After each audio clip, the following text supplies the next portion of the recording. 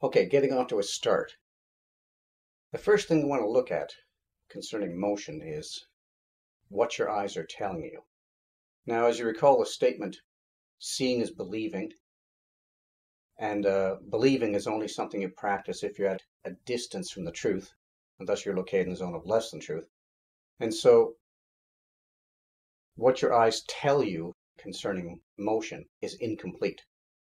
So, if seeing is just believing, rather than connecting you directly to the truth, it would be logical to make your mind more intelligent than your eye. So in other words, you don't just accept what your eye tells you, you raise your intelligence to a higher level than an eyeball. So anyways, concerning motion, the eye basically tells you that it contains two variables, this concept known as motion.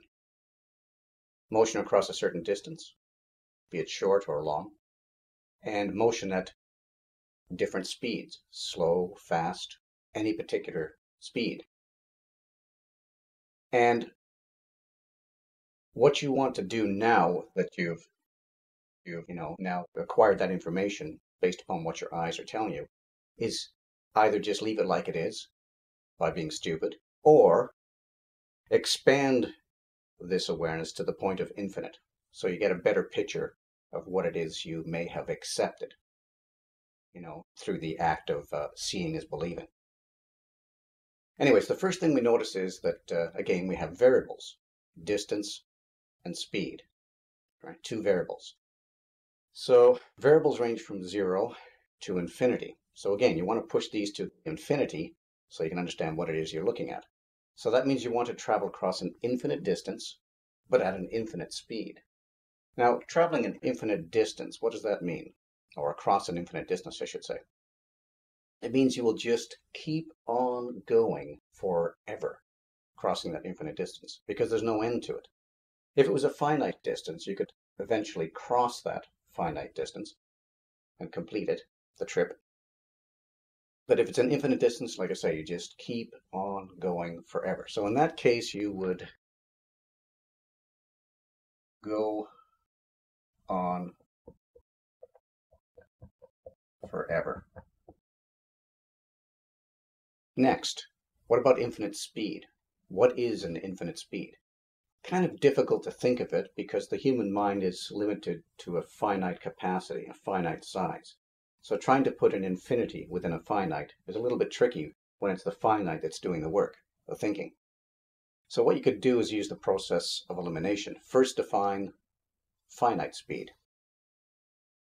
Let's say we're going to move from point A over to point B. And let's say in this case it takes us 10 minutes to complete the trip. That means we're definitely traveling at a finite speed, because we could speed up and complete it in less than 10 minutes, let's say 5 minutes. But that would mean we're also traveling at a finite speed, because we could always speed up and complete the trip in less than 5 minutes. Or we could reduce it down to 1 second. But that means we could still speed up and complete the distance in less than 1 second. Thus, if a time period is required to get from point A to point B, then obviously you're traveling at a finite speed. However, using the process of elimination, if you go from point A to point B and complete that trip in 0 time, obviously you're traveling at an infinite speed, because you can't go faster than that.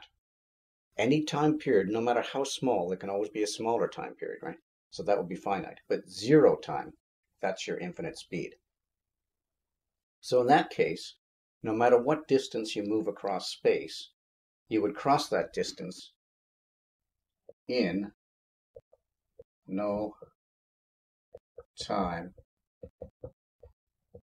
at all. So there we basically have the two pieces of information, and so you put them together, as you're traveling across your infinite distance at an infinite speed. It simply means that you will go on forever in no time at all. So that means you'll go on forever, which means it'll never finish, but it'll all be over with in no time at all, because you're traveling at an infinite speed. So it'll never finish, but it'll all be over with in no time at all. So obviously the point being is that what your eyes were telling you concerning motion, across a certain distance, certain speeds and so forth, was misleading. But if you didn't bother expanding it to the point of infinity, in other words, you chose to be stupid, then you wouldn't have seen that it leads to somewhat of a paradox. So anyways, you begin to think, what's really going on? Because you can't have a forever time period and a zero time period both being components of a single function. You can't have two opposite extremes being part of a single function, a single event. It's just not possible. So holistically, it's impossible. So the next best thing you think of, therefore, is relativistically. So let's say from one point of view, let's imagine this is a clock. This clock is ticking. But from another point of view, time is at a standstill. Clocks aren't ticking at all. So if you're traveling at infinite speed, whatever distance you cover across space, you complete it in zero time. So you could be whipping across space, but not across time. But elsewhere, time is still ticking.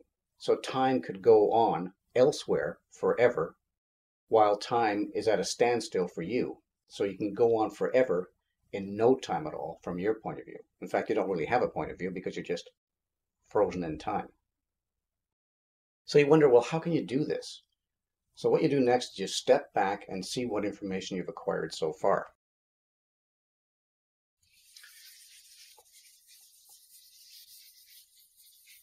Okay, so now we'll start bringing some geometry into the picture here, and we'll start making note of specific dimensions. We'll start off here with space.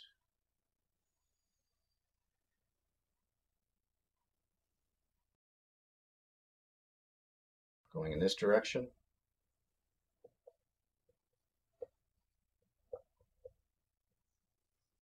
I can represent infinite depth or infinite speed across space. Okay, now we'll introduce the dimension of time in this direction.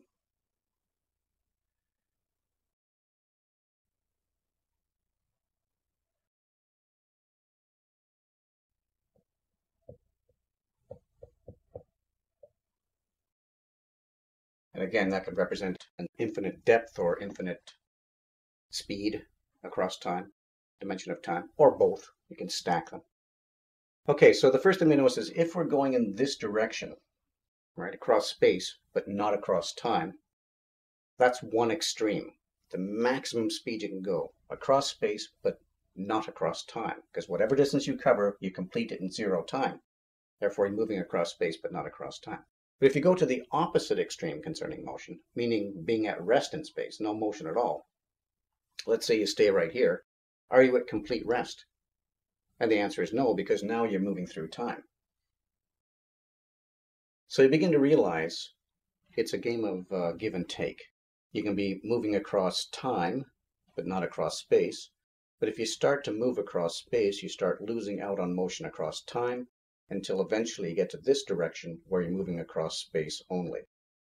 So it's a game of give and take. One, the other, or a mix of the two. But what you can't have is this maximum and this maximum at the same time, which means they're both encapsulated within a finite. Which means that if you move across space, you're going to be moving at some finite velocity. Or if you go in this direction, you'll be moving across time at some finite velocity or magnitude of motion. Or in any other direction you travel, you'll also be confined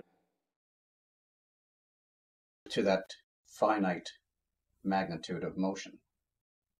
So I'll mark that as well. So no matter which direction you go, you're going to be confined to that finite magnitude of motion. But what's interesting is, if you're going this way, you're moving across space.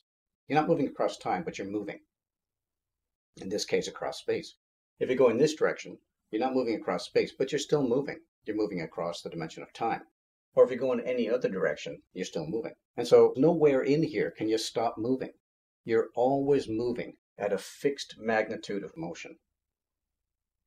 All you can do is change the direction of that constant motion. And so that can help you understand something like, for instance, an astronaut out in space, an American astronaut, and of course, floating in space, right? And being an American astronaut, no doubt he has a baseball with him, right? And so there he is floating with the baseball. And they're both going in the same direction, whatever direction that is. But if he gives the baseball a push, it just keeps on going, which seems kind of strange, but shouldn't be, because it's always been going. It doesn't just keep on going. It's always been going. All you've done is changed its direction of constant motion. You've added speed across space and subtracted from motion across time. So you just simply changed its direction of travel. Okay, so next we'll put an object on here, and basically I'll call it my spaceship. And to make this geometry easy to work with, I'll make the length of my spaceship the exact same length as this constant motion vector. And I'll start out with the object being at rest in space and therefore moving across the dimension of time.